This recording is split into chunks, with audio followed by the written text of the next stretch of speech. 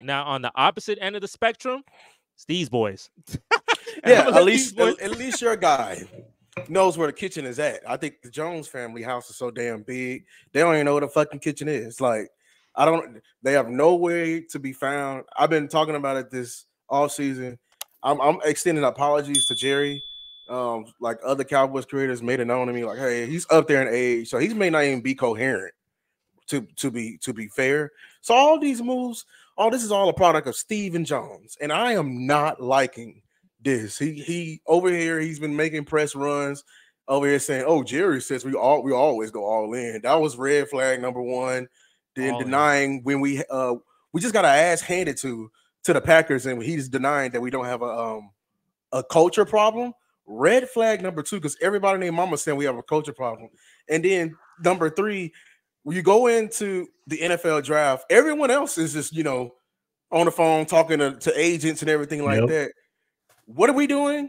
Oh, we just trying lounging around, getting the cheese and crackers at the, and shit. Like we care about Indianapolis cheese and crackers, and we're sitting on our hands again. And I know what they're doing. I was on Dak last season. Now I'm for Dak. We need to pay Dak. You know why? Because I finally went back in history, and the Cowboys have done this before. They're sitting on their hands in free agency, and then they're gonna come in like later on to be like, well, we didn't sign anybody because we haven't signed a quarterback, and he's being selfish and everything like that. Damn that, boy. We could have had money freed up if you go on and pay Dak his money, and you can have shit allocated. But Stephen Jones, you playing fucking games. You're playing fucking games. And honestly, I'm to the point I need you and the whole family to sell the team. Go into another industry. Go be billionaires at somewhere else, because y'all are playing with Cowboy fans' emotions. Y'all have not made a single fucking move. Nothing. No, look. No, you did. You did. Yes, you're right. You're right. You're right. The long snapper. You're right. We signed a motherfucking long snapper. God damn, a long snapper. You need him. Snapper. You need him. If he mess up, he can lose a game, boy. He's a needle mover. He can lose a game, boy. He's a needle mover. Hey, long snappers have lost games before, I swear. And if they signed, and it was like, and I've gone and heard, and they love doing this as Cowboys fans. After every big time signing, oh, the Cowboys are talking. They offered him, $2.3 million left, but we offered him 2.8, but he wanted 4, and that was just too much. Okay, like this is Steven. You think you're being too smart. You're going around handing out your $2 to all these running backs because you thought, oh, the running back position is not important. But as you can see, there's been a resurgence, and all the running backs are getting paid. They're getting money. So we're gonna go in. You think you smarter than everybody fucking else, and you think you're gonna fill the holes of this team through the draft. You think you're gonna have a I don't, because we had a terrible draft last fucking year. Who'd y'all draft? Schoonmaker, I never have Mozzie Smith was our first pick. I think it was a couple of linebackers. Like basically, nobody. Basically nobody. And then we got a fullback. You know what the sad thing is too? Is that y'all got the bad plot that's built from an owner. That bad owner plot, that's tough because that sticks on you. And you cannot do anything about it. And you know what's the shittiest part, Jesse?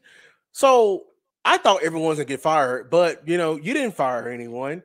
You let this man. You said, we're gonna let you. We're gonna keep your job for one more year. And now what you're saying to me is, so go out there and take us to the promised land. But you didn't sign anybody to help this man out. That is the biggest fuck you to Mike McCarthy. That is insane, bro. You're not gonna get this man no help. We let Tyron Smith walk, which I was 100% behind because he's always injured. Okay, I didn't know that. We already had. Okay, I'm gonna get on Dan Quinn bitch ass. I've been telling y'all he was a Judas from the beginning. He's a snake. It seemed like all the players that left Dallas went straight to Washington. John said, "Hey, you better get out that man name. He got CD, Diggs, Parson, Pollard, and Ferguson." Do you know how many? That shit is so spread apart, John. That's ridiculous. Oh, and John, you need to come on up on here because we got to talk about your man. We talk about your man. Yeah. Oh, this is a good day. This is a good day because funny enough, that boy that you was talking about that we said, oh, you needed to draft it. No one want to pay him now. Everyone, I saw a report. They said all 31 other teams view him as a backup, but you viewed him as a starter. You talking about Fields? I'm talking about Fields. Yes. That's tough. That's tough.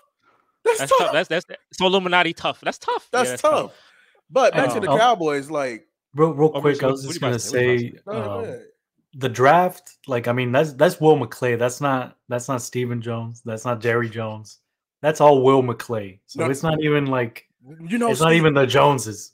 You know how I know is you're right, but you're wrong. Stephen, he has that much power where he could come in and he can veto any pick. You know what's crazy? We traded for Trey Lance during the season. Did you know? I saw a report. Stephen Jones didn't let anybody know. He just did it on a whim. He traded a 4th round pick on a whim. He didn't let the coach know. Didn't let Will McClay know. He just said, "Hey, we got this guy." So that tells me. I did not know that.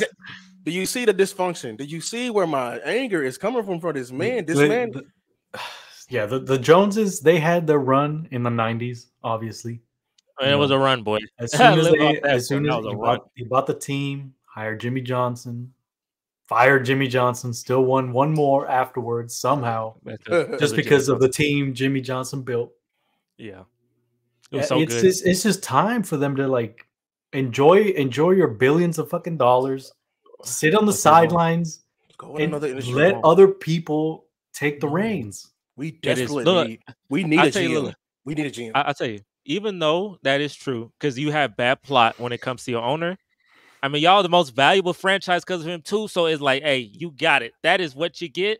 And it's not. It's actually, I'm not gonna lie to you. That's not a good trade off. I won't lie to you. The reason why it's not a good trade off because, like, if you look at a team like, say, go to basketball, like Golden State, they become like top 10 most valuable team in America because of their success and Steph Curry, right? That's what you want that level, but it's not because of that for y'all. It's more because of like Jerry Jones's really good business moves and his past, but it's not like because of Steph Curry. It's like a Steph Curry type of thing for y'all. Like like Mahomes and the Chiefs probably increasing the value of his team because of his success, and they're doing it now. That type of thing. That's what you want, that type of plot more rather than because you have really good businessmen who like to hold your team, but is really good at publicity and marketing. So, hey. Okay, but tell me this. Like, it's the little move. So, like, I saw another move. You probably didn't see it, but you probably did. Okay, they just picked up Micah Parsons' 5th option, but they had the option to do it at 2 positions. It was at linebacker or edge, and the difference was $3 million. Guess which way did they chose to classify him? I don't know why that made me laugh. It's the under. It's the under. That made me laugh. That made me chuckle, man. That's funny. It's the under. So what I'm getting mad about is like what the continuous process is that they claim that they want to win and they want all their players to take home discounts, but we never use the money on anybody. And when we do get somebody, respect to Stephon Gilmore, respect to Brandon Cooks, these players be on a 2nd and 3rd stint. Yeah. T.Y. Hilton, boy, good times.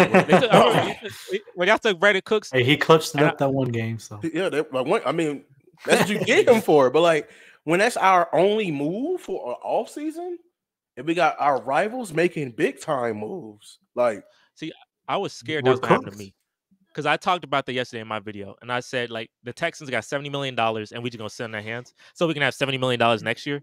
Like cheap money, you can't have cheap money. Don't make no. You can't be cheap in this. Like, because when I saw all these teams making moves, bro, you can't be the last one to the dance because building through the draft is cool, but there's nothing wrong with being splashy, right? There's nothing wrong with making a big move every once in a while.